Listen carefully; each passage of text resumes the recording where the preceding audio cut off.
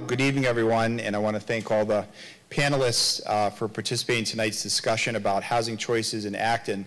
And as Bob talked about, I did chair in the legislature on the Senate side the Joint Committee in Housing, and I also chaired the Acton Housing Authority when I was first getting back to Acton after law school. So been very involved in the housing discussion, and be the first to say that in suburban communities it can be a sensitive issue, but I guess I would just say a few perspectives that really highlights to me the need to have this discussion and hopefully to come to a consensus for a vision for Acton is, first of all, I think about myself growing up in Acton, and when I was born, my parents lived at the Strawberry Hill Apartments. So that's where I was born, at the Strawberry Hill Apartments, and then a couple years later my parents were able to afford a home where I spent the rest of my life till I went off to college. Without having, oh, is that my phone? Without having, my apologies, without having that option, it might not have had the opportunity to begin in the Acton Public Schools. District perspective, I represent 14 communities. I would say about 10% of the time of my State House staff are focused on people in a housing crisis. So they can't afford rent, so they're being evicted, trying to get them placed, having discussions about how, sorry about that, it's my phone making, having discussions about how to plan other communities' discussions around housing opportunities in the district I represent. The district I represent, there are many large corporations, there's strong economic development, and yet if we're not providing a wide variety of housing options, I think that it's going to be more and more difficult to attract companies to this area and for the general sustainability of our very strong economy. And you're hearing more and more business presidents, owners, corporations say that they like everything about Massachusetts except for the high cost of housing. So, having that discussion. And just to sort of put a very specific point on it, and I actually did a couple of Facebook posts about it because there was no other way to help this couple. But about 2 weeks ago, a couple from Boxborough, who, because they've been very public about it, the fiance is a US military veteran, unfortunately has post-traumatic stress disorder. His fiance, they lived in Boxborough, they could no longer afford to live in Boxborough. I helped them get into an apartment in Lowell, except they could not raise the money to pay for both security deposit and first month's rent. So when you think of the average sort of working family or working class person, they might be able to afford that first month's rent, but when you add on top of that the security deposit, it's a serious barrier. And so in the age that we're living in, I helped them create a GoFundMe page and to raise the money to pay for that security deposit. Unfortunately, they did not have a place to live for 2 weeks. So I will be the first to tell you tonight that one night they did stay overnight in my campaign office. 2 nights they slept in their car in the Kmart right down the street here in Acton. And a couple other nights some veterans organizations were kind enough to get them motel rooms in the Tewksbury area. So that is a Boxborough couple that these are our residents, if you will. There are residents in this area that have these challenges. And if not for the different levels of support they got, I really worry about where they would be right now.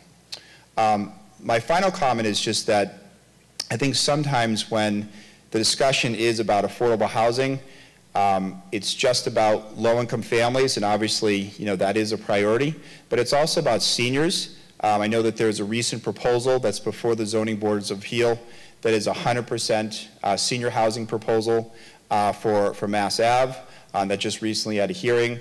The biggest demographic in Massachusetts, the biggest growing demographic, are senior citizens. So what are we going to do to provide options for senior citizens that are on a modest income but want to remain in the community that they raised their kids, that they gave back to, that they perhaps grew up in? And then the last category is helping the disabled. And I think that's another group that often people aren't thinking about. That group, that demographic, when we're talking about affordable housing, is that there's really limited options for those who are disabled. The legislature's budget just passed last week, And one of my big areas of focus is the Alternative Housing Voucher Program, AHVP. We've increased that to $6 million, which will provide about 100 more vouchers, but that's 100 more vouchers across the state for people who are disabled. So those are very coveted vouchers. So, you know, I'm hoping eventually for the state to step up to provide more support, but communities on their own can also do their part to provide more support, including for those who are disabled and need housing. So I just sort of wanted to give you a landscape and perspective.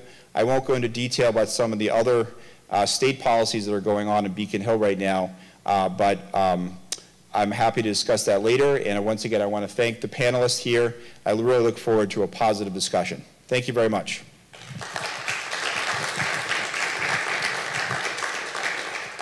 Thank you, Senator Eldridge. And now it's my pleasure to introduce Dana LeWinter, who is the Municipal Engagement Director for Citizens Housing and Planning Association and has been working with us here in Acton over the last few months. And Dana will moderate the rest of the panel. Dana served as Director of Housing for the City of Somerville and is Executive Director of the Basque Community and Banking Council before taking on her current role at Citizens Housing and Planning. So, Dana. Can folks hear me? Good, okay. So thank you very much, Bob, and thank you, Senator Eldridge, for your remarks as well. So as Bob said, I'm the Director of Municipal Engagement at Citizens Housing and Planning Association. We're a statewide organization that works to foster diverse and sustainable communities through planning and community development. And I believe, as I think all of you believe, that everyone in Acton deserves an affordable place to call home, yet many seniors, families, people who work here can't afford to live here. And as you'll hear from the speakers tonight, as an example, more than 1 in 4 Acton households spend more than 30% of their income on housing. So to address the housing crisis in this community, a group of residents and local organizations in Acton have been meeting together, coming together to determine goals and discuss some strategies for increasing affordable housing production in Acton. And with CHAPA's support, they're working to build local support for housing development and affordable housing that meets the needs of this community. And the goals of this work really includes supporting the efforts of what's happening in Acton to build a culture that welcomes housing, including affordable housing, bolstering the efforts of what you all are doing here to expand housing opportunities in Acton, and growing the number of people supporting housing production here. I'm really excited to see what Acton can achieve, having met the wonderful people who are doing this work here. So the goal of tonight's forum is to hear from these speakers about the housing need in the state, the region, but more specifically locally here in Acton, to learn about some existing housing options that are out there and begin to explore some strategies for meeting the ongoing housing needs of Acton's residents. I want to stress this is just the beginning of an important conversation on how Acton can be a place to call home for all. So I'll walk you through the agenda. We've done welcomes and introductions. We've already ticked one off the block. We're going to hear a little bit about the state and regional housing demand, and then we'll hear about Acton's housing story, getting into the local level. We'll hear what Acton is doing and what can be done to address the housing crisis, and then the housing needs, and then we'll have plenty of time for questions and answers, and I'll give some parameters for how we'll handle that after the speakers have had a chance to speak. So very quickly, I'll introduce the speakers because they will, their remarks will speak for themselves, but we have Chris Kluchman here. She's the director of the Massachusetts Housing Choice Program for the state. We have Judi Barrett from the Barrett Planning Group. We have Kelley Cronin, who's the executive director of the Acton Housing Authority, and we have Nancy Tavernier, who's the chairman of the Acton Community Housing Corporation. So without further ado, I'm going to hand it over to Chris to tell us a little bit about the housing needs in the region. Thank you so much, Dana. I'm going to talk about the Housing Choice Initiative, which is an initiative of the Baker-Polito administration. And what I start my presentations with is people. Because after all, we're made up of people. We're not just kind of numbers. I am going to have some demographics and some other numbers and some charts. I'm hoping that somebody's going to post a copy of the presentation because a lot of the charts are going to go by relatively quickly, and so I want you to have a chance to see that. But as Senator Eldridge mentioned, seniors are a growing demographic, and we need these seniors who are hostage at a public meeting that I did about 10 years ago. That's who we're planning for. The lovely young woman in the Christmas decoration, that was my mom. She just passed away last year at age 94, but she's an example of somebody who lived well past 85, so really into her elder years, who needed special housing treatment. We have millennials, like the teacher who is next to my son. I live in a community in Lexington on 128, and Lexington isn't building a lot of new housing, and she's a school teacher there, and I know she could not afford to rent or to live in the community in which she taught, and that's a shame. So again, just demographics. Let's talk a little bit about who these generations are. We've got the baby boomers. Of course, we have people who are before the baby boomers, so apologies if you're in that category, but in general, we're going to talk a lot about the baby boomers. Generation X and Y are kind of these middle generations. Generation Z, we also call the millennials. That's kind of the echo of the baby boom. And I really like this because I can't get my kids to pick up, we say use the phone feature, and they're saying, no, I'm gonna only text you. So we're kind of different, those of us who are born in these different generations. So this is an animated slide that is going through years. So if you watch in the upper right-hand side, you're going to see the years passing by. And you see that big bump there? That's a tsunami. We call it the silver tsunami. That's the baby boom. This is the ages. We started at 5, and we end at over 85 here. And so that's, as we're going through, we're in the 2000s now. They're getting older. We're going to stop at 2016, and then it's going to repeat itself. So now now that you get what's going on, let me point some things out. So just look at this top bar is in 1970, how many people were in that 50 to 54 age bracket. And when we get to 2016, take a look at how many more seniors there are now than there were in 1970. And as I pointed out about my mom, we live in this great community of Boston. We've got lots of great medical care. Many people are living longer lives. So not only do we have a bigger senior population, but this over 85, look at how many more people there are over 85. So this is for the state as a whole. If you see that other little bump, that's the millennials. That's that echo of the baby boom. So we are definitely all getting older, and there's a lot of people who are getting older. I had folks take a look at the Magic region. Acton is in that sub-region of the Boston metro area. It includes Littleton, Lexington. It's kind of the Minuteman corridor, I think they call it. And so I'll show you those towns in a second. But just to compare your age range to the state's age range is shown here in yellow. And if you look at the Magic area, again, this kind of your local region, it tends older. Look at how many fewer younger people there are. I think that might be, and I'm not, other people are going to talk about Acton's demographics, but this region, it might be hard to get a starter home here, and so it might be harder to move here as a young family, and you might be somewhere else in the state when you have young kids or are younger yourself. So here's another way to look at this data. Here are the Magic communities. Acton's it's organized by median age. Acton's kind of right in the middle.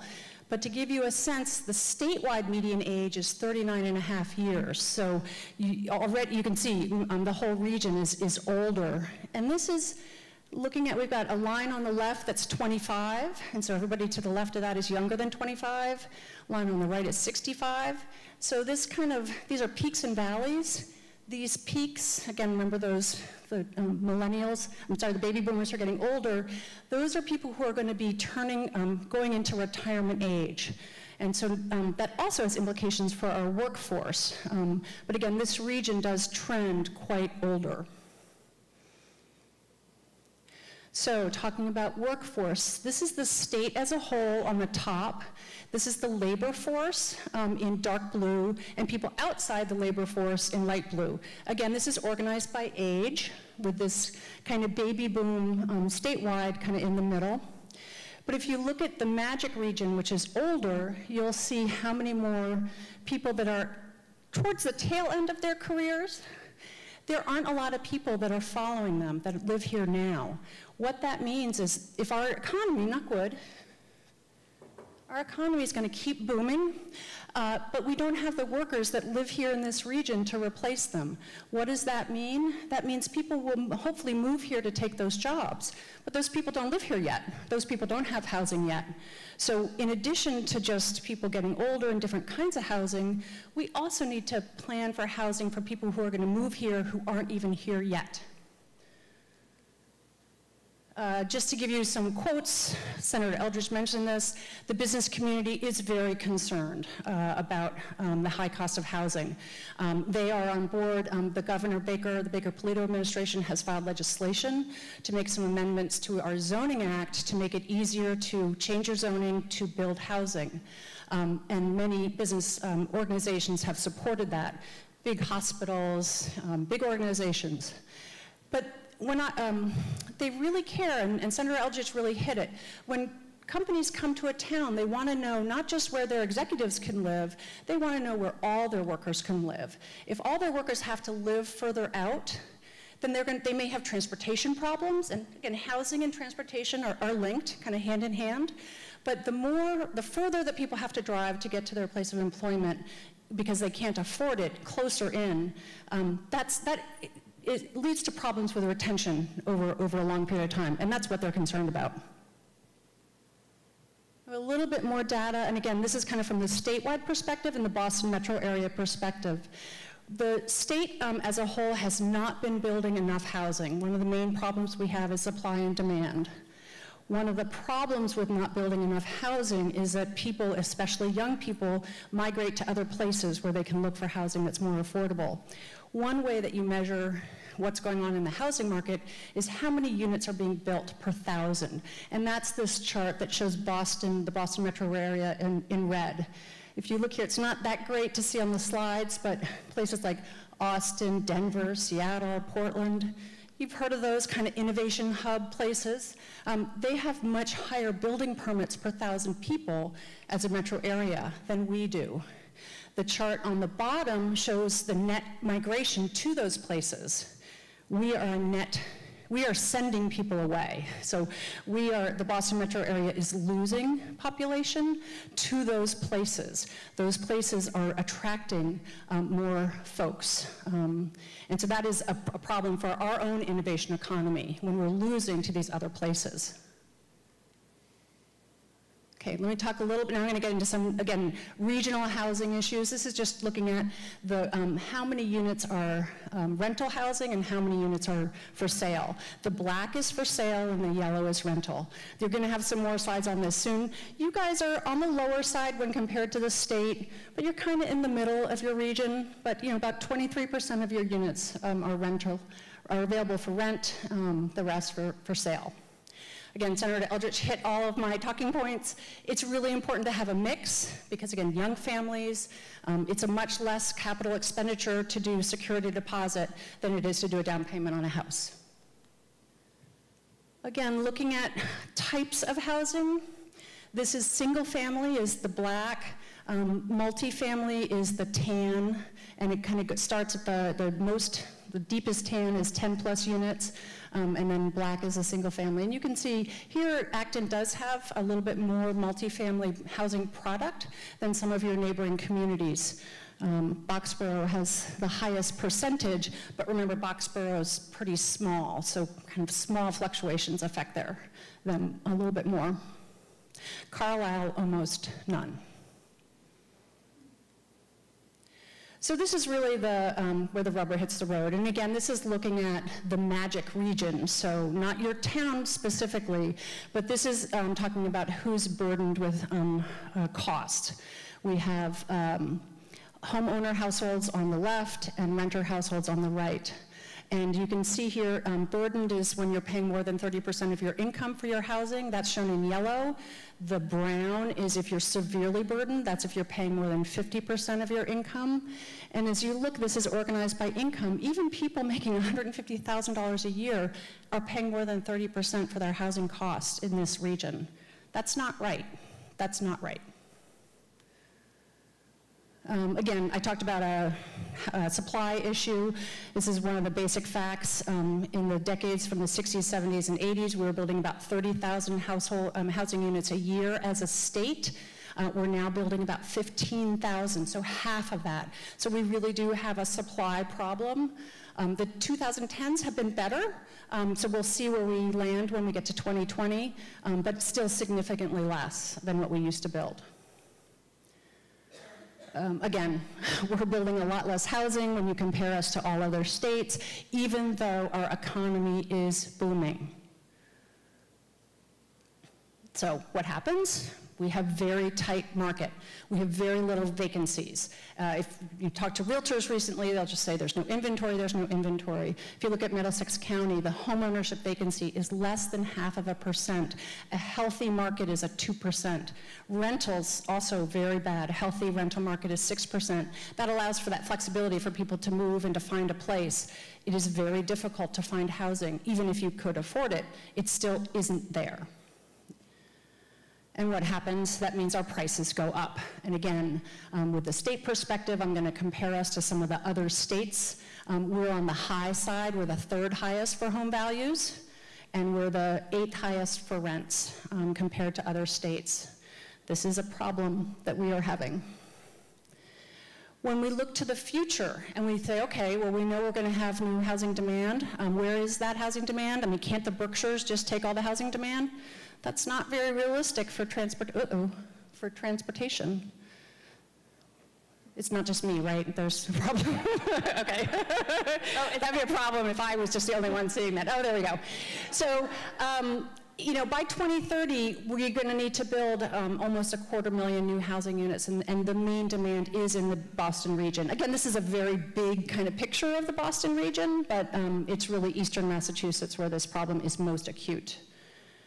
So I'm going to come back to my question. We've got all these people. Are we meeting their housing needs? I don't think so. So what are we going to do? I've talked a little bit, very briefly, about a legislative fix to change the State Zoning Act that the governor has put forward in December. I know there's very little time left in the legislature, but I still have my fingers crossed that we may see some reform that will make zoning for housing production easier. The Housing Choice Initiative program, which I run, works as a series of incentives and rewards. In May, we announced 69 Housing Choice communities, and I'm happy to say Acton is one of those. This is rewarding communities that are producing housing units. You've had a 5% increase in your housing units in the last 5 years, or 3% increase and some best practices.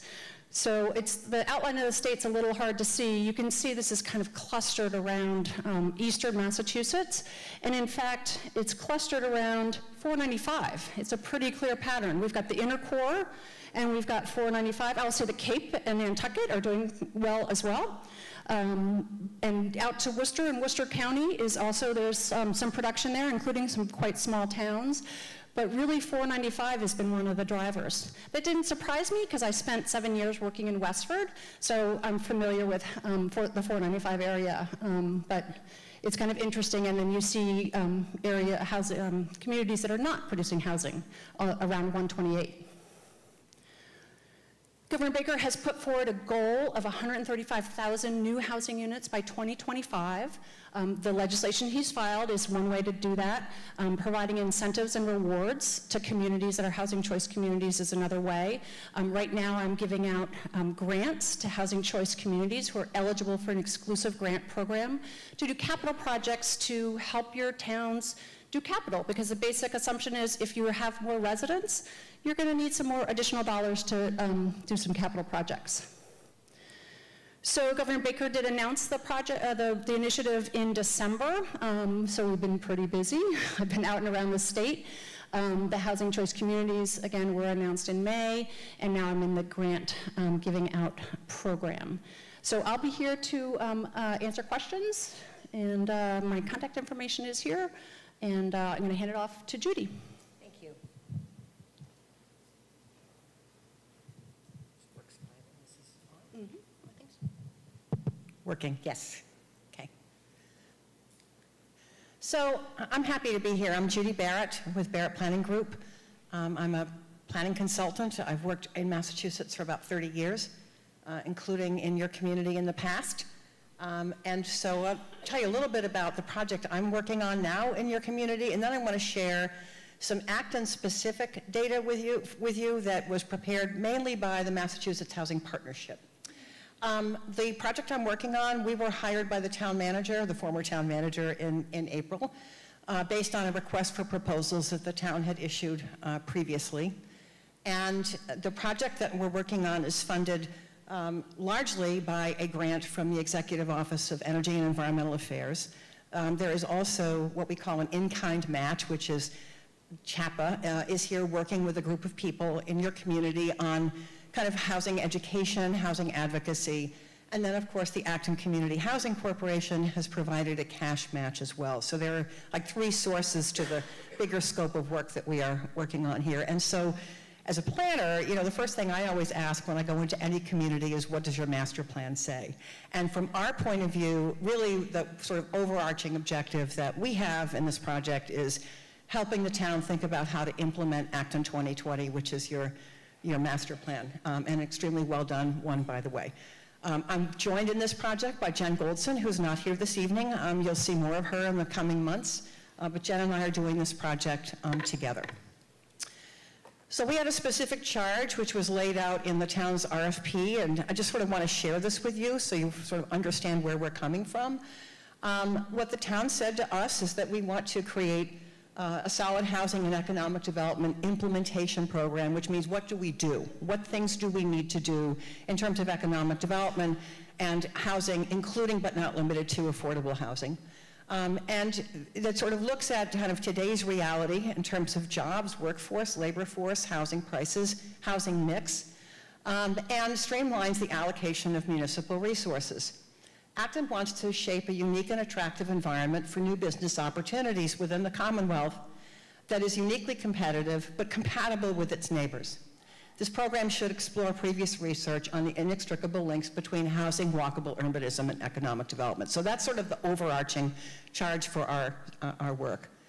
So we kind of are looking at some big questions and some smaller questions. The sort of big questions on the housing side are kind of under existing conditions, which you have today. Does Acton have the tools it needs to implement the housing recommendations of Acton 2020? And more recently, of course, the Housing Production Plan, which is a plan the town created to work toward the 10% minimum of affordable housing under Chapter 40B. So we're kind of looking at both of those documents. Unmet housing needs exist kind of throughout Greater Boston. Chris has already addressed that. I don't need to sort of dwell on the data for that. Prior plans happen to identify yours. So what can the town do to address some of those needs? And to what extent, if anything, does housing cost affect the town's ability to attract and keep a variety of resources? So those are sort of the housing side questions. And then there's the economic development piece, and these kind of come together in terms of looking at that relationship between housing costs, labor force development, workforce development, and jobs, and then they're kind of separate but parallel studies. So on the economic development side, we're kind of looking at what are the competitive strengths of your community in terms of attracting and keeping businesses. And what are your weaknesses? Every town has competitive strengths and some competitive weaknesses. And what are they here? And to what extent, perhaps, can you address weaknesses and build on strengths? That's kind of a fundamental question you would ask in any planning project.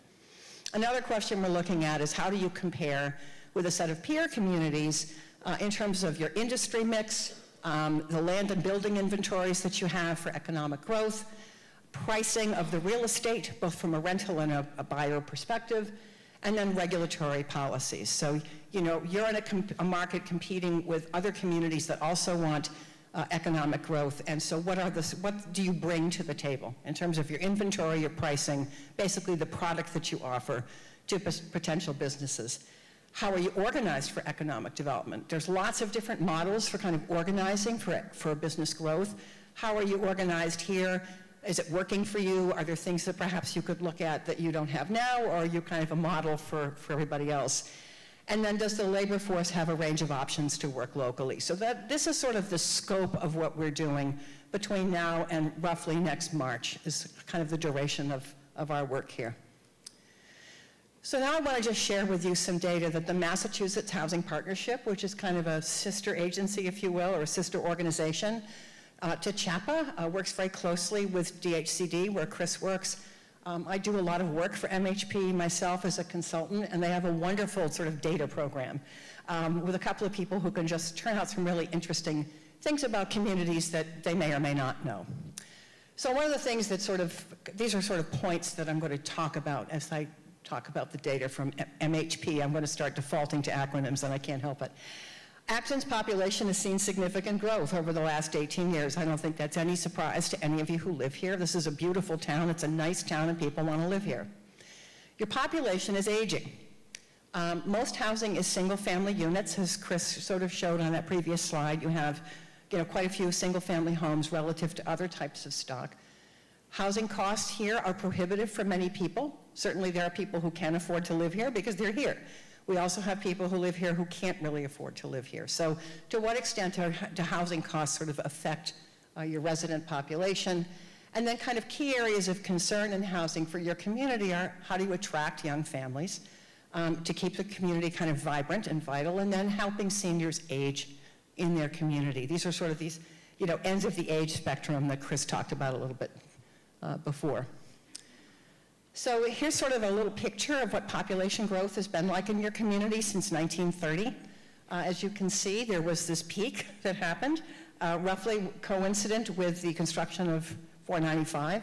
It also happens to be when many of the boomers, which includes me, by the way, were born and entering school. So you had a lot of population growth happen here, and clearly a lot of housing growth as well. 60, 70, 80, 90. There was a plateau, as there was everywhere, and of course your population has continued to grow. I don't think that's any big surprise. It is a nice town. People want to be here.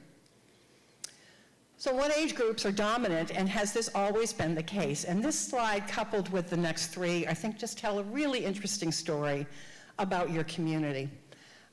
In 2016, we have data from the Federal Census Bureau that's based on surveys they conduct kind of every year and report in 5-year intervals. And so as of that data set, which is the most recent that we have, you can kind of see Acton's in the blue, and if you can make it out, there's the state in sort of a dotted line. Okay, so you can kind of see where you are relative to sort of the statewide norms. And what you have, no surprise, are a lot of people in that sort of working age, peak income age group, 35, 45, 55.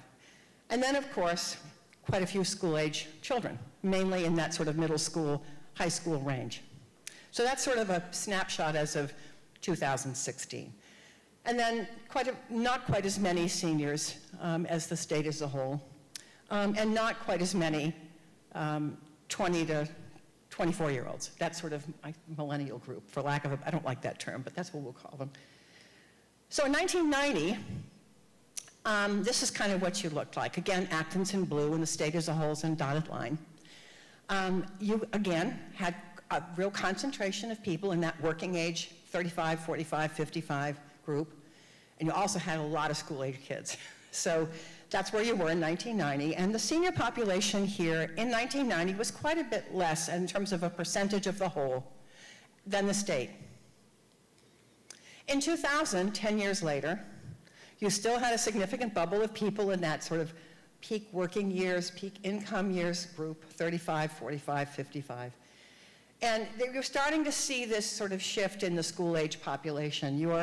Again, your sort of 20-somethings were significantly less than the state as a whole, but your school-age population as a percentage of the whole was bigger, but shifting compared with the previous decade, as it was for the state. Excuse me. So by 2010, this again is this sort of picture. You've got that sort of middle school peak, which relates to the sort of high school age peak that was in the first slide, because that's 2016. You can kind of see that this pattern here of two age groups that sort of tend to be kind of dominant in this community. One is that group of sort of the peak wage earning population, peak working age group, peak child rearing age group, and then young children. And in between those, you tend to have fewer people as a percentage of the population as a whole. Owners tend to dominate the housing inventory here. When you have a community that's comprised mainly of single-family homes, that's not at all a surprise. About 23% of the households living in your community currently rent. That is not necessarily an indicator of the size of your rental inventory. It's people who live in housing that was developed for rental purposes. It's also people living in housing that might have actually been built for homeowner purposes, but someone is hanging on to a single-family home and chooses to rent it. So 23% of the people living in households living in your community currently rent, and 77% are homeowners. And you can kind of see, again, the sort of relationship between that and the makeup of your housing stock, which is predominantly single family. And again, relative to the state, which is the broken line. You're yellow on this chart on my left, you're right. That broken line is the state. You know, you have a larger percentage of your homes being single family than the state as a whole, and somewhat less multifamily. Although, as Chris said, and I can just tell you because I've worked in almost every community around here, you do tend to have in your town somewhat more multifamily stock than some of the communities around you. So it certainly isn't the case that Acton hasn't done anything about housing. But this is kind of what your housing stock looks like. So the question then, begs for us as planners, are other towns in the same situation? And the answer is absolutely. This is not unique to Acton. You may have some distortions in the age mix in your community, but there's a state pattern here, and you're just kind of a little off of it in terms of school-age children and working-age population and lower seniors and lower sort of 20-somethings. But there's a pattern overall here, and it's a struggle for every community to try to figure out what to do about housing supply, housing inventory, and housing pricing. So the not dotted line on here, but not yellow, is sort of 99 towns that are sort of similar to Acton in terms of the market makeup of the types of households who live there. As you can kind of see, you're not all that far off from the sort of peer group, if you will. But somewhat. You have, an age mix that's a little more dramatic in terms of two areas of extremes. So there's another thing we tend to look at in housing policy, and it's this concept called the housing wage, which is really an indicator of what does a household have to earn in order to afford prevailing market rents. Recent data released by the National Low-Income Housing Coalition show that Massachusetts has the 6th highest housing wage in the nation, which simply means for prevailing market rents, this is what you have to be able to make to afford a typical unit, typically a 2-bedroom unit. So if you're assuming that someone works 40 hours a week, 52 weeks of the year, that level of income translates into a housing wage of, in Massachusetts, $28.64. So if you work at minimum wage, that's a struggle, because that's not what you make. And in fact, in order to be able to afford a decent unit at a lower wage, you need to be working at, in essence, 84 hours a week. So that's that concept of a housing wage. It's if you're not actually earning that much, what is the work expectation that you would have to do to be able to compensate for the fact that your wage is lower?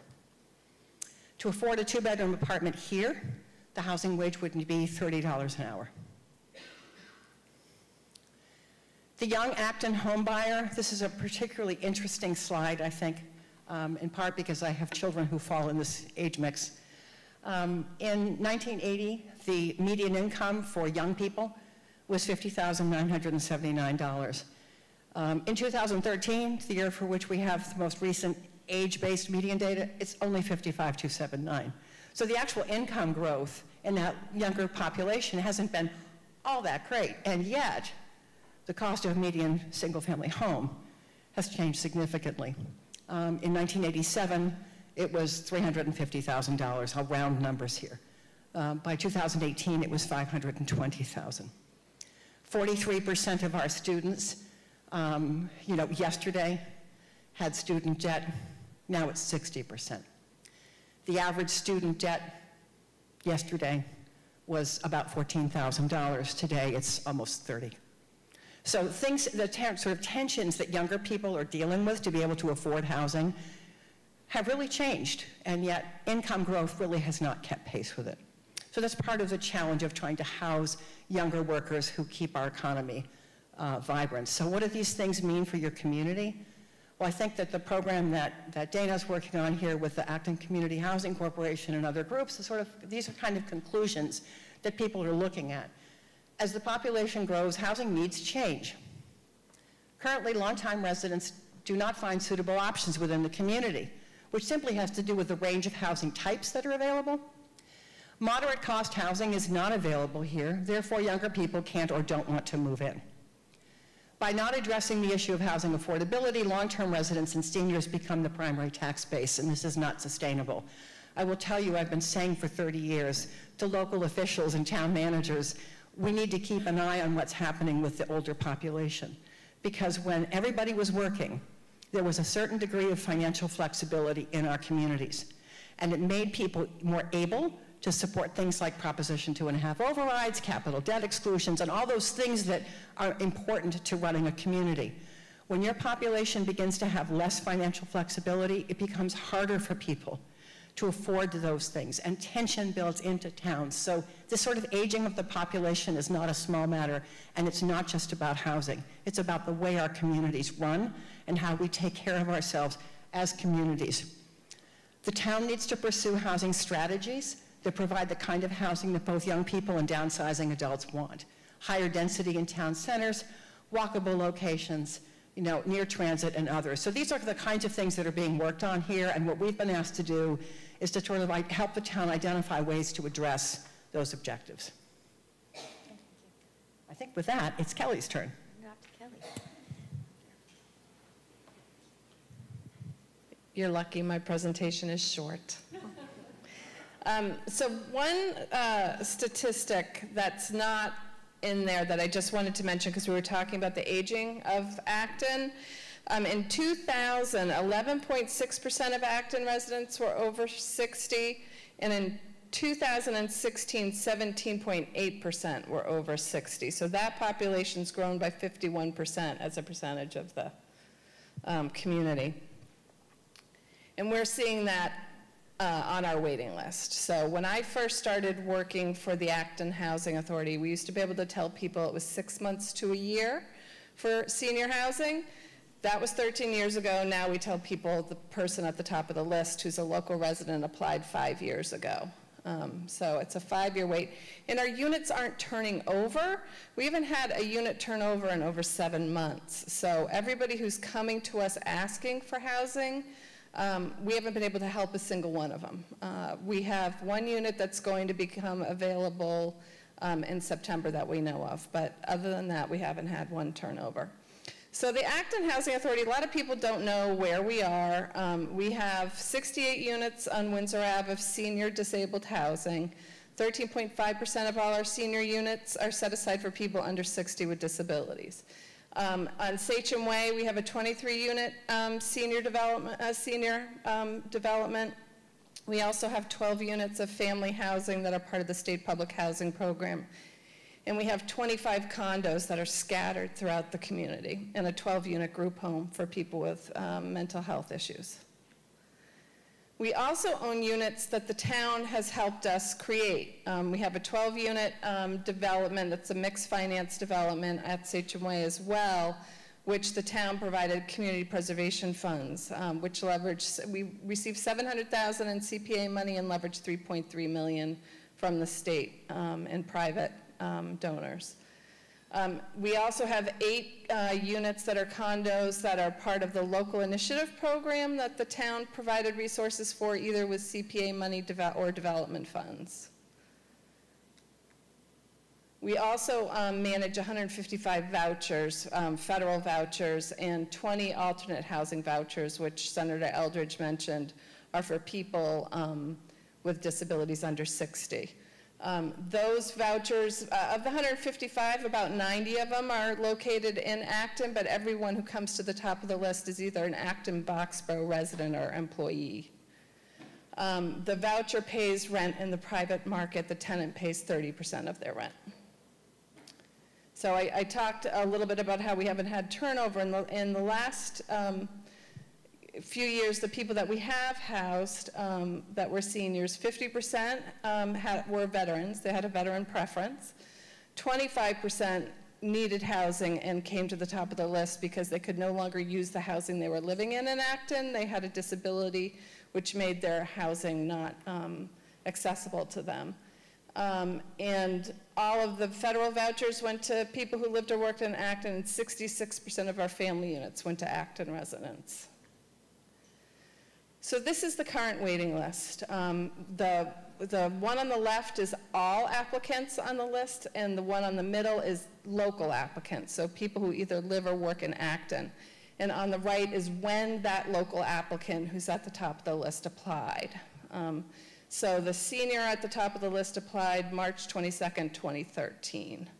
So some seniors people can jump over the list if they're an emergency.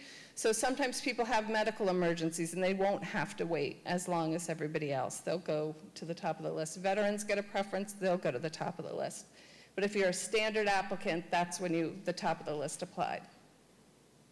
And we have, right now, that 69 number isn't correct. We have 78 seniors right now on the wait. Okay, so I talked about this, that the average wait for senior housing is 5 years. The last 2 years, we only assisted 8 new senior households with over 120 households on the waiting list. More than 50% of the senior units are on the second or third floor and not accessible, so not the greatest type of housing for people who are aging. The waiting list currently, it will take over 30 years to serve everybody on the list. I already mentioned that the towns provided funds. The income limits have been updated since this was done, so let me just give you the right numbers. So for one person, the income limit is $56,800, 2-person, $64,900, 3-person household, $73,000, 4-person household, $81,100, and 5-person is now $87,600. And those are the fair market rents. That's it. Now it's Nancy's turn.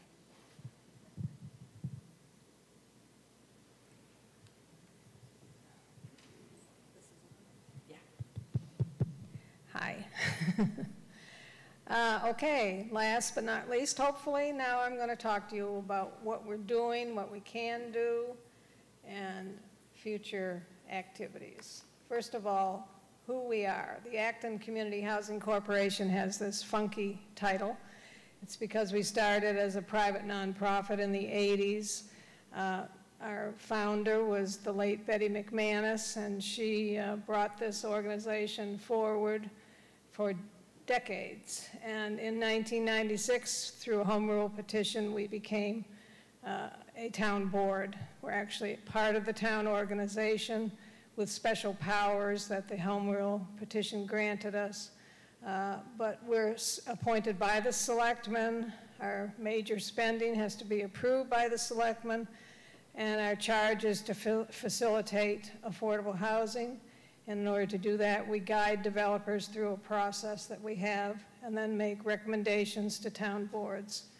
And these are the members of our committee. The affordable housing goals are pretty much the same as they are across the state. Every community is expected to have 10% of all of its housing units as affordable. And to help that along, the legislature in 1969 passed the law, Chapter 40B, that allowed communities to build multifamily housing and other denser housing without the obstacles that are usually put in the way with zoning and so forth. In Acton, right now, based on the 2010 census, which is what the counts are always compared to, we have 8,500 units, so we need 850 units in order to reach 10%. At the moment, we're at 574, which gives us 6.7%. In 2015, we did a new housing production plan, and we had public participation. It's a fairly lengthy plan, and tonight you can see that we're working on goal 2. We've been working on some of the other goals, but we very definitely are interested in educating the community, and I think there's been a tremendous amount of awareness, information put forward tonight.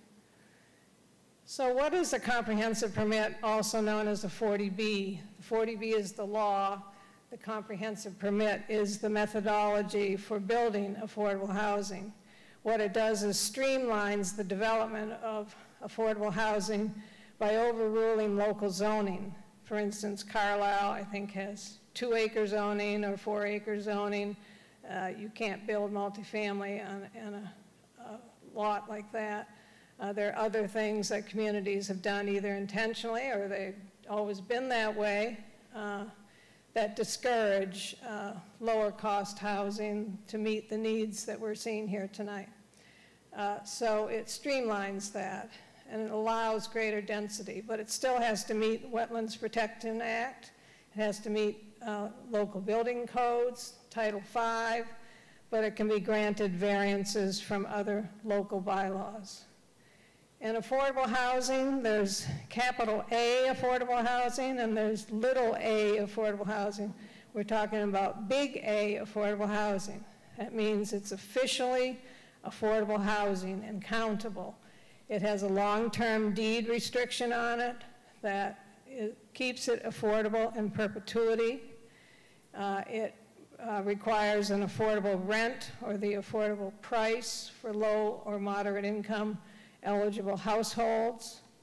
The unit must be counted toward the 10%, and there must be an affirmative fair marketing of the units generally with a lottery.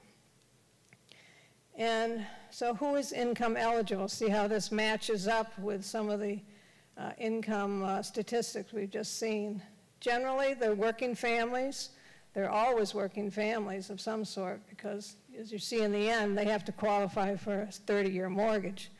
But generally, the families we serve are 45, make $45,000 to $78,000 a year. Workforce housing, people also like to call it. Their household assets have to be below $75,000. They have to be a first-time home buyer with some exceptions. And the housing costs cannot exceed 38% of their gross monthly income. And they have to qualify for a fixed 30-year mortgage.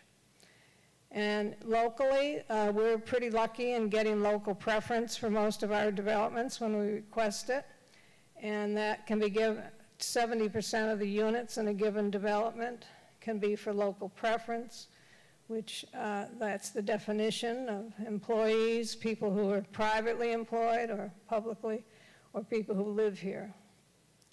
The approval process is something that's laid out in the law. We have our own process that we use, development guidelines that someone will come into town hall with a piece of land. These are all private developments. It's not, we are not developers. We're facilitators. So they will bring in something to town hall. They'll be referred to ACHC. They'll bring a preliminary plan to us. They'll consult with us. We'll send them to department heads, other town boards if necessary. We may do a public information session, and then there'll be a presentation to the selectmen and ACHC again for a support letter. And then they ultimately get a state agency approval and then can go to the Zoning Board of Appeals, who are the super board, who are the ones who issue the comprehensive permit. So now, what are we doing at the moment? I'm going to show you 4 proposals that are in front of us right now. We'll call them small, medium, large, and extra large. And the small one is currently in front of the ZBA. It's called Residence at Kelley's Corner. This is 31 one-bedroom units for seniors 62 and older and eligible disabled adults. It will be fully accessible with elevators. It has easy access to Kelley's Corner, and all units in a rental count toward the 10%. This is a low-income housing tax credit project that probably will not get funding for at least 2 years, but right now this is the rendering of it. The next one, you may be familiar with the large 380-unit Avalon rental project out in Nagog Park. 296 of the units are in Acton, and they're proposing to expand the current development with an upscale rental of 2- and 3-bedroom units, many with garages, all with exterior front doors, even though they're rentals. And they're hoping, while it's not age restricted, to attract downsizing seniors, and we'll have high-end finishes and amenities and high-end rents. This is one of the designs. There are about 7 building designs. Another one has been brought to us at Piper Lane and School Street. We haven't heard any more since the initial presentation, but it's proposed to be 40 attached townhouses for sale. So 25% of them, or 10, would be affordable, 2- and 3 bedrooms, walkable to commuter rail, South Acton Center. And that's a rendering of the townhouse building. And the extra large is apartments at Powder Mill. This is one we've been working on for a couple of years. It's on the Maynard-Acton line. The proposal is 254 rental units total, which would be 173 in Acton and 81 in Maynard, with a lot of amenities. This will be a friendly 40B. Both towns will hear this proposal at the same time. And Maynard will take the sewage from Acton's part of the development, and Acton will provide the water to the Maynard side. So we have those 4, and that's one of the building renderings. So what else can we do? What else are we in the process of doing and talking about? Things that are in our housing production plan. We're talking about expanding the accessory unit program. We're talking about dividing large homes in the historic district into small apartments. That section is in the housing production plan, was actually written by one of the historic district commissioners. We're very much in support of the housing authority's efforts to get housing on town-owned land at River Street or Main Street.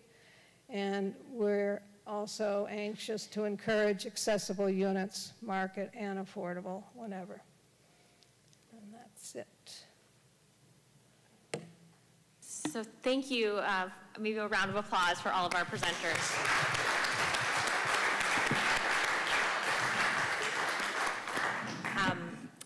I think that, oops,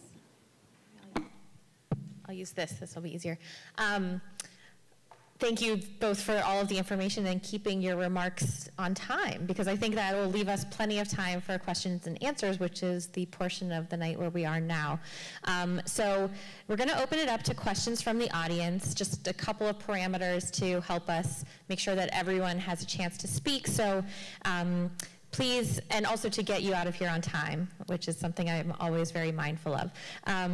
So please be mindful of how long you are speaking, and if you've spoken once, please allow others to speak before getting up for a second time. I know there's a lot to cover here, but we want to make sure that everyone has a chance to contribute. Also, remember, I mentioned this at the beginning, but I'll mention it again. It bears repeating that this is the beginning of a conversation. There's no decisions being made here. It's just a time to be respectful of others and differing opinions and share your thoughts, your questions, your strategies with the group. One thing that I should note, in the back of the room on the table, Alec can raise your hand. If you don't feel comfortable getting up and speaking and you have a question or a comment, or maybe we just don't get around to you and there's not enough time, there are note cards at the back. You can write your question, your comment, and someone from this group. If you want someone to be in touch with you, you could put your contact information on it. And someone can be in touch with you. If it's just a general question or comment for folks here to think about, they can be shared. So I will open it up. If you have a question, you can go. I think that mic I'll turn on, actually. Thank you, Kristen. So if you have a question, comment, anything else you want to add? The panelists are here to listen.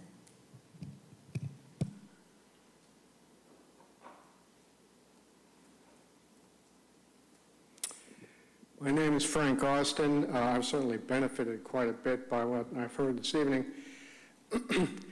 I volunteer in the area of homeless families, and we have a problem in the state, which I think Acton, to its credit, has responded to some extent. We've made available some units at Seacom Way for families coming out of shelter. These are circumstantially stuck people who are not necessarily just low income. They've lost jobs, husbands, medical problems, what have you.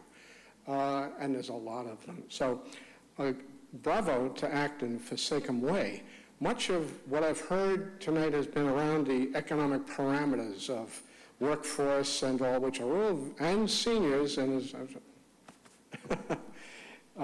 these are all very valid concerns. But I guess the question I would come to you with is what do we envision as a town going forward to open up truly low-income, affordable properties? These folks are either at the very low end of the wage scale and cannot make market values, or are in a homeless situation. Thanks. So the majority of our residents are below 30% of median income. So most of the seniors in our housing are below 30%. They're on fixed income. Their income is Social Security. Some people have some annuities and pensions, but most people nowadays aren't that fortunate. On the family side, we are the workforce housing. So over 70% of our families are working, and most of them are working locally. They're working at the supermarkets, the coffee shops, the nursing homes, the restaurants. They're relatives of people who work for the town. We have several families in our housing who are related to town officials who grew up in Acton. We have a lot of families who grew up in Acton. And most of our families are here for a short period of time. When they have young children, and most of our families are single heads of households, so they're living in our housing while the mother's working. And then as their children age and get jobs, go to college, they move out. We have a lot of families who've actually participated in our family self-sufficiency program and the escrow program on the state side who've become first-time home buyers, working with the ACHC. So we do have affordable housing for people at 50% and under. The majority of our folks are under 30%, and they come from Acton. Tara Fredericks, West Acton. Thank you very much, and I'm so happy that people are talking about homeless and transition housing, because we have actually maybe we do now, but it's not my understanding that we have any transitional housing. I help people that live in their cars and help them find places to go. And if you call the police station, they say, well, we don't have that facility here, that infrastructure. I think it's a crime that we don't have that. And I hope that in the future we can buy down a couple condos and have bunk beds in them and have a women's one and a men's one. But I think that it's important to do, because we talked about the eviction of people living in their cars. These people aren't served by the building production plans that we're talking about. In fact, if you go to the Housing Choice Bill, the 4290 that I think you're sent here to talk to us about, you can search the word affordable and it's not even there. The earlier version had, some 25% or whatever, like a 40B type situation, but the language has been taken out in this recent version. So please, if you're part of that conversation, make sure that the zoning relief comes along with a requirement to actually serve the people who need the help the most. And in fact, the housing chart slide, which had all the levels of housing and the number of people in each category, I found it really interesting that the 150 plus was everybody above then, but then the poor people were all broken down into little bits, so it looked like there weren't that many. But if you add everybody that's below the amount that you can actually qualify with one of these new units, it's the largest section of people who are the most vulnerable. And so I object to showing that there's a need, the infographic that's being handed out, that there's this dramatic need, but then not serving them, and talking about first-time starter homes and stuff like that, when the need is actually at the much lower income scale. 2/3 of the building permits that are let in Massachusetts are for people coming in from out of state. So I respect the Boston, permits per person. I agree. There's 300 acres in Boston alone that are owned by the town, the city, that are not being used for development of badly needed houses. But if you look statewide, Acton has done its share. So you look at the number of permits by town and the average, we're almost twice the average. So just keep that in mind. Yes, I'm almost done. Okay. Yes, all right. The income growth, if you look at, the income growth of the lowest brackets have been going down, relatively speaking, in terms of cost of housing to the cost of living. But yet the income brackets for the programs that are being promoted by these, developer relief programs is going up 10% a year. If you look at what you had to qualify for a few years ago and what you can qualify now. So I think that that's also an issue. The evictees, people who are being evicted don't qualify for these programs. You have to make enough money to pay for a mortgage to qualify for these programs. And at the same time, we have 3,000, a third of our stock, because they said they looked at the way that the numbers were a little bit, I think, distorted. It forgot to mention that all these condos, very affordable condos, 150,000 or less, about 40 of these are sold in Acton every year that are under 200,000 a year. There are 33 or something like that that are below 150,000. These can be bought and deed restricted.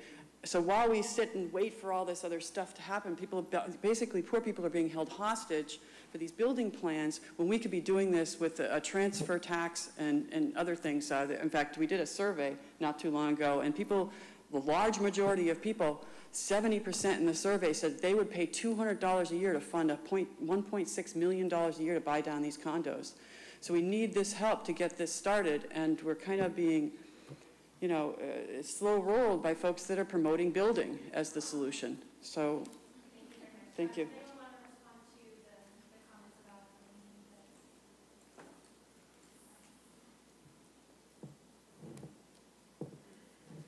You ready? Okay. Hi, Deborah Sines. I want to say quickly that I support a variety of housing for folks at various levels and with a focus on people with the greatest need. I'm not opposed to doing that at all. I was delighted to see that one of the goals of this was to enact the 2020 master plan. So as you go forward, I want to just remind you of some of the other things that are in the master plan, because we can't just sort of build infinitely, and I don't mean we need to build infinitely, but there are real limits. There was a book called Limits to Growth, and there are reasons for that. And so I'm just going to call out a couple of the objectives that are in the master plan. Oops, but I need my visual aid. One is protect the quality and quantity of Acton's water. We are challenged because all of our potable water is from shallow aquifers, and a couple of our most productive wells are potentially threatened by Superfund site issues. Give me a sec while I scroll. Another goal is, oops, wrong one, sorry. Another goal is to reduce emissions of carbon dioxide and other greenhouse gases. And I bring this up both because there are a lot of embedded emissions in building and new construction. Refurbishing older construction is a lot less intensive. And the other thing is that until we have an actually functional mass transit system, more bodies tends to mean more cars. So I offer that. And the last objective I want to point out is healthy patterns of land use. And some of the items under that are concentrate growth, protect open space. We need to protect the open space. I mean, I'm happy to do infill and to do redevelopment and that kind of thing. I would like us not to just be sort of planting giant things on existing open space if we can help it. Thank you. Hi, my name is Gail Palm. I am a senior, but that's not who I am going to talk about right now. I have a daughter who's 33 years old who has an intellectual disability and has been working in Acton for 11 years. And she still lives with my husband and me, and the goal is for her to get out. And that goal is shared by her, who wants to be more independent, but she will never be able to live completely on her own. My concern is about people with intellectual developmental disabilities who are not just disabled by, physical disabilities, but those who cannot live on their own and will need a support person. I looked with interest at your proposal for that Kmart area with the one-bedroom units that are going in, and the idea that came to mind for me was, what about those who could be in a unit but also would need support? And I think about taking some of those units and utilizing them for people like my daughter who can be somewhat independent but need to have a support person in the area for some of those cooking needs or middle of the night problems that sometimes we all think we're going to be able to serve well on our own, but something happens in the middle of the night and they need somebody. So my hope is that if you could keep that in mind for people who are not appropriate for group homes, which is not something that I'm against, it's just not appropriate for my daughter or some other people, and who cannot afford to live in, in a place like, like Avalon or some of the other places. There's one in Concord Muse. And I would like you to just keep that in mind for those of us who worry about our children every day, 24 hours a day, knowing that we're not always going to be there for them and they deserve a chance to be out on their own. So, thank you. I'd just like to say she should get on our waiting list. Yeah, Section 8, and for our senior under 60. So if anyone who needs a live-in aid can apply for a 2-bedroom. Yeah. Uh-huh. And that was because of it being through the Can't hear. I think that's the thing that pays very important. Okay. And it's hard to get people for shared living, especially in this area, because of the fact that, thank you, I usually have a big mouth and people can hear me. It's hard to get people for shared living, which does pay more than, what was the thing that I used to have? Sarah and Michael. Now I forgot it too. Which one? Yeah, adult family care. Adult family care pays very poorly. But even if you're able to get shared living through DDS, get the funding, it's difficult to get people out this way. I think it's because of the socioeconomic population. People don't necessarily want to do those jobs. And the other piece that can be a deterrent is the lack of public transportation. For people that want to come out here and have a life where they can then not have to necessarily have a car. If you live in Brookline, Brighton, it's easier. But I am dedicated, and my whole family is dedicated to staying in this area. This is where my daughter's life is. This is where her friends are. She's got great work at Not Your Average Joe's and used to work at Trader Joe's. And she gets her services through Minuteman, and those are her people. So thank you very much. My name is Bernice Baran. Your statistics are very persuasive in terms of the need statewide and more particularly in Acton for the need for more affordable housing. The question that I want to raise is about the nature of what you're doing with this grant. My understanding is that the grant is to relate the need for more affordable housing to the economic enrichment of Acton. And a couple of you touched on that at the beginning of your presentation.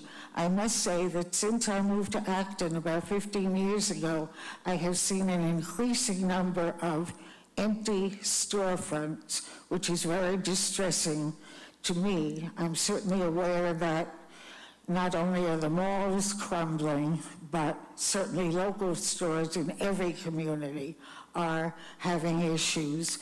But I'd like you to expand a little bit more on how we'll do our studying will be related in the final analysis to the economic development of the town.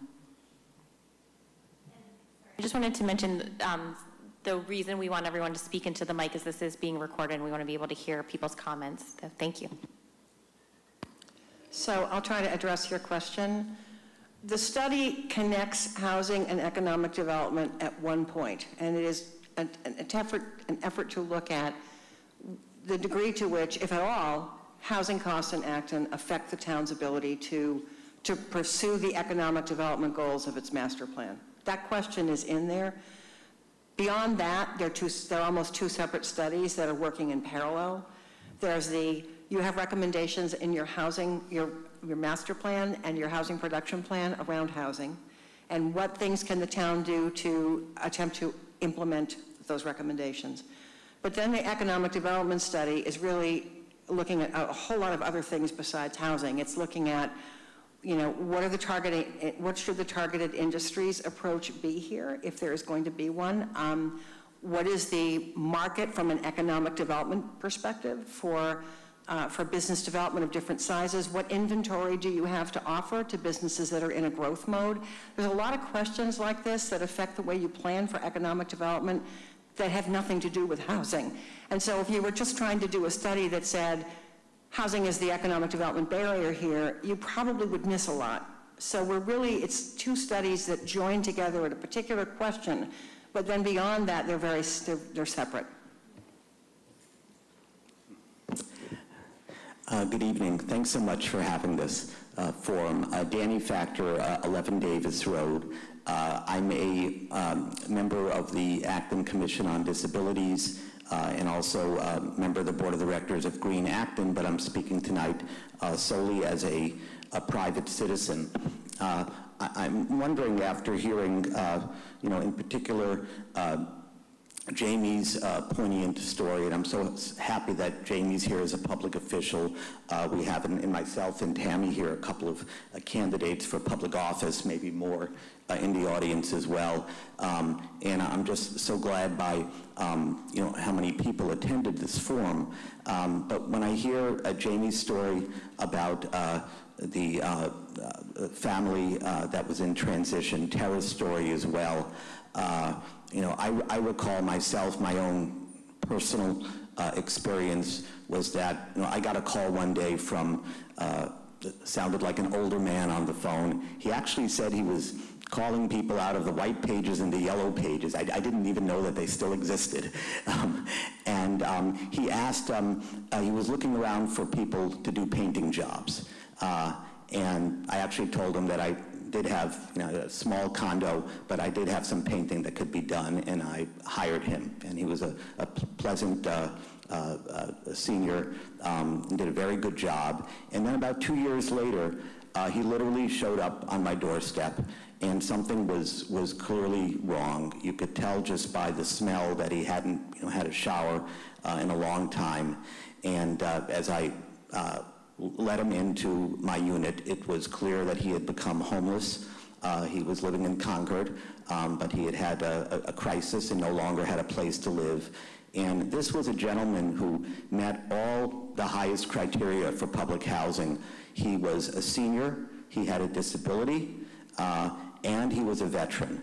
And he went to, in his case, the Concord Housing Authority, and he was told that although they put him in emergency application and first on the list, they told him it would be a year until they had something for him. And when he said, what do I do until then, they just said, I'm sorry, we can give you a voucher for this hotel for one night and in a monastery for 2 nights, but they didn't have anything for 365 days or anything like that.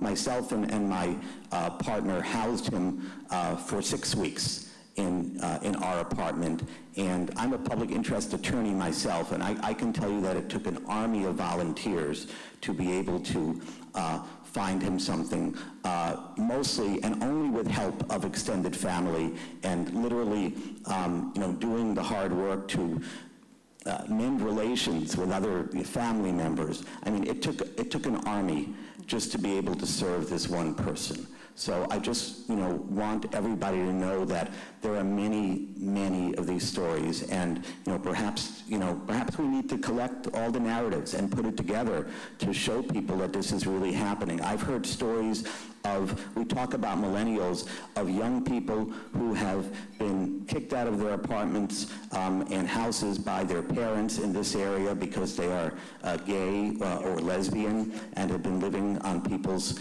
couches. There are all kinds of groups of people who are in need. And I'm hearing more and more of a call for transitional housing, a place where, a completely separate issue from the great work that the Acton Housing Authority is doing. I think just a couple of suggestions that would help. I think that if Acton Town Meeting, there would be a warrant to actually declare that housing is a human right. It's not just something that is a convenience, it's an actual human right. We'd have a leg to stand on. I think that Acton could consider, instead of just having a town social worker that works very hard at serving these people, if we can have an economic development committee, we can have an Acton Human Services Committee to support them and look out for our most vulnerable people. And this could complement the work that the Acton Housing Authority is doing. I think the ideas as far as buying up these condominiums is a growing idea, and it solves two problems at the same time. It solves the issue of public necessity needs, and also what Deborah Symes brought up about our need to have environmental sustainability, because if we don't halt climate change, there are going to be refugees coming to Acton, as well. So, we have to think about this, making ties between people who are concerned about public necessity needs for people, and also people who understand the environmental crisis that we live in as well. Thank you very much.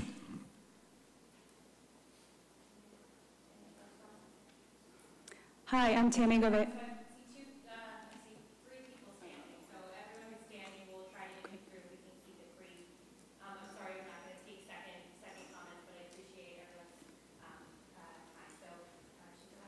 Thank you. I'm Tammy Gove. I live in the village of Nagog Woods, and your statistics and the stories that we've heard definitely highlight the housing crisis that we're facing. So glad to see so many people here. One of the things that I would like for us to consider is that when we're looking at housing that's intended for people who are downsizing, to not build multi-floored units. And that's what I saw in the rendition. I've seen over and over and over again, elders who are living in units that are really not made for them to be able to age in place. And Acton is a community that is an age-friendly community, and the state is as well. So I think we need to be a little bit creative about mixed ages, mixed family types, so that we can ensure that our seniors are able to stay in place, and that, and it also supports those with disabilities as well, to make sure that we have single-floor housing options available. Thank you. I just note one of the suggestions in your housing production plan was accessory apartments, or they're also called accessory dwelling units. That's a way for seniors to stay in place, whether you convert your garage into a unit or something like that. It does not necessarily have to be somebody that's related to you. So maybe as you go on with this conversation, you'll continue to look at those accessory dwelling units as a very, it is really infill and a very gentle way to add some density. Hi, Franny Osmond. It's just yesterday I met a woman who was moving to this area with her baby and her husband who's hoping to get a job, 2 chemical engineers, and she still felt she couldn't find good, affordable housing. They rented in Nashua while they're starting their jobs at Devon's. I have a question. How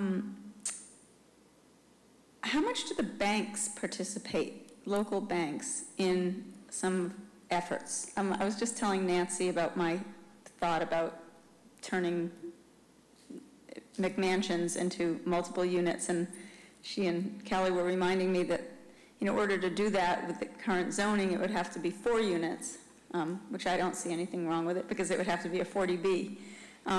So my sort of question is there something we could do easily or is it just major zoning changes to encourage people to break up large houses into small units? And is there any effort from the banks to help fund it? Because a lot of people might want to put an accessory unit in their house, or 3 if I had my way, but it's hard to afford to do the construction. So I'm wondering if there are any ways we can do incentives, tax incentives, or having banks help somehow to make it easier for people.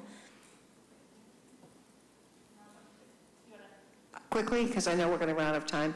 I've actually worked in several communities that have zoning precisely for this purpose, to enable older homes to be divided into smaller units. And I can also tell you we have a few towns in Massachusetts that do provide local tax incentives to support that kind of initiative. Amherst has special legislation that allows them to enter into sort of basically tax increment financing agreements to support development. Provincetown has special legislation that allows them to waive the property taxes for property owners who rent to lower moderate income tenants. So there are sort of interesting taxation tools out there. Most of them require special legislation because despite the fact that we're a home rule state, we're not really. But I mean, those things do exist. But generally, yes, once you talk about taking a unit in a single family district and dividing it into multiple units, you have to have some type of zoning in place to support that. But it's doable, it's done, there are tools for that purpose. Generally, it's called housing conversion. It's called a conversion. It's kind of, if you're looking for zoning, you could look at that.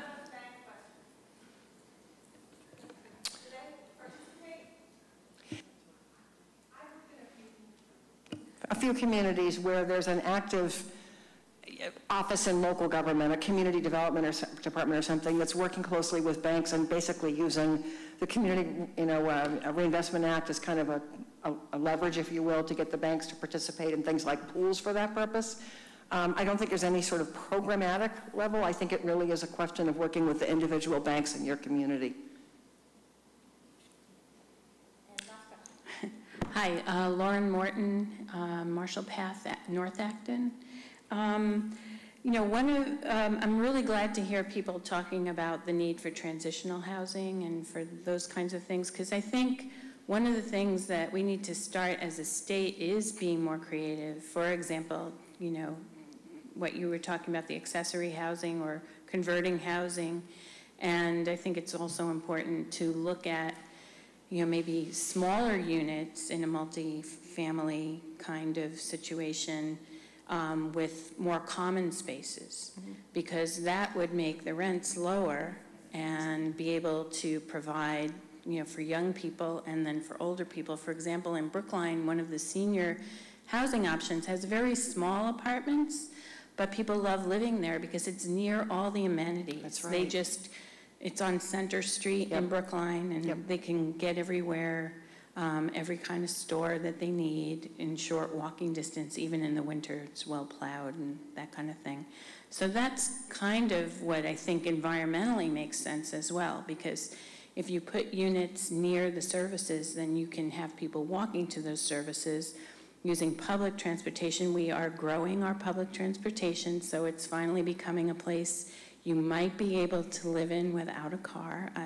I'd have to ask people that don't have cars how they're doing with it, but I think we've come a long way that way. But really, I think we need to expand our horizons and really think creatively about the needs that are out there and how we can best accomplish them, and how we can use good design to make them look a way that is more palatable to people, and then they'll not be so objectionable. Exactly, objectionable to affordable housing coming nearer to their own community or neighborhood. Thank you. Well, thank you again. I have to turn my mic on. So, thank you again to everyone for coming tonight. We're close to on time getting out of here, but I especially want to thank all of our presenters. So one more time, thank you. Thank you to Senator Eldridge for joining us. I did want to just say that, I mentioned before that I'm working with folks here in Acton on building support and helping engage the community and provide public education around affordable housing. So if there's anyone here who'd like to get involved in that effort, please find me after. I'd be happy to talk with you and connect. And I believe this presentation will be available on the website, on the ACHC website, and the whole presentation was taped and will be showing on the ActonTV channel. So, and then I think lastly, if you can advance, there's a contact information. If you have any questions, you can get in touch with Nancy. There's her contact information, her email. So thank you very much and have a good night.